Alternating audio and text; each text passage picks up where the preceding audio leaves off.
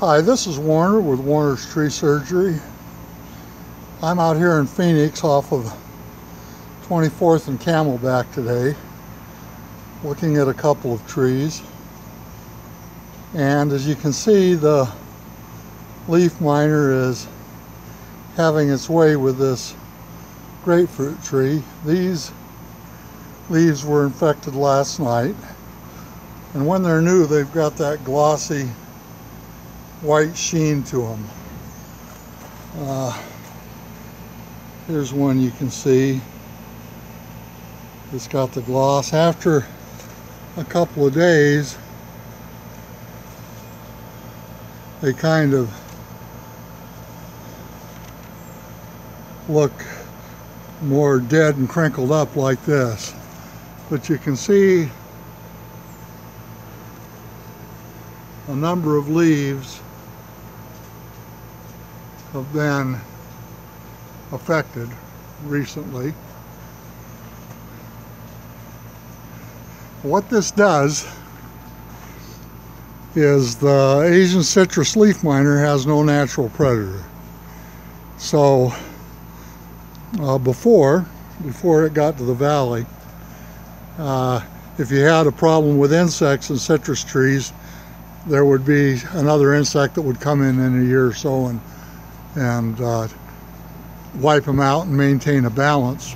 Because the leaf miner has been basically destroying leaves unchecked by any other predator, by any other insect that might eat it, the reserve cells on the citrus trees have become depleted. And when the reserve cells become depleted, the leaves can no longer produce natural occurring insecticides in the leaf or in the fruit, and the other insects that usually weren't a problem are now in epidemic proportions in the Phoenix and Mesa area. Just about everywhere in Maricopa County we're seeing this happen. And the result is you get dieback.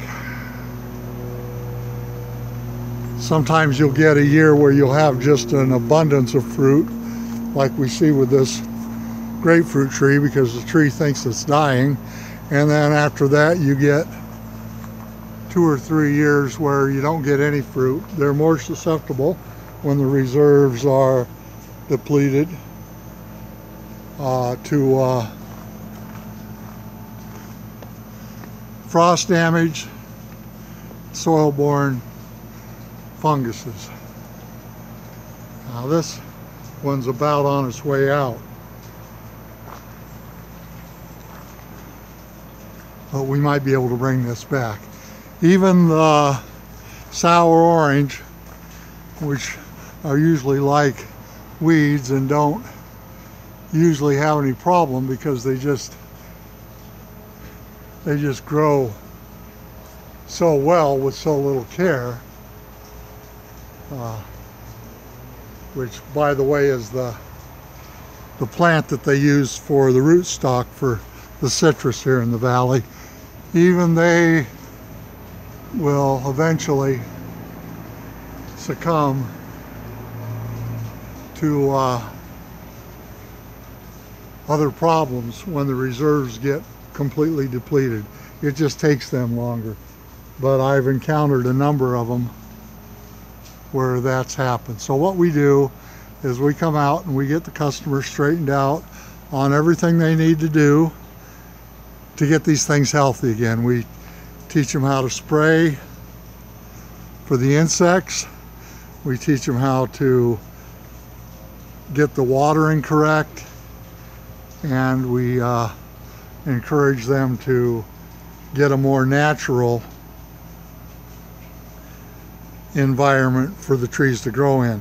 Now, something that might have added to this was this house was just bought, and about a year or so ago this rock was put in, and because there's no weeds here, I'm almost 100% certain that they put some sort of pre-emergent down to keep the weeds from growing. Well, we'd have a ton of weeds in here because there's nothing under the rock except dirt. So anytime you put a weed killer down, you're going to affect the citrus trees. Okay, so what we do is we come out and we put in along with training the customers, we put in a couple of injections which will cause the tree to get the stuff to the leaves quickly that they need to produce energy, and one of the capsules has chemicals in it that will encourage the tree to produce its own natural occurring fungicides. And so that's it. This is Warner with Warner's Tree Surgery. If you got any questions or you want us to look at your citrus trees, the number is 480-969-8808. Thank you very much.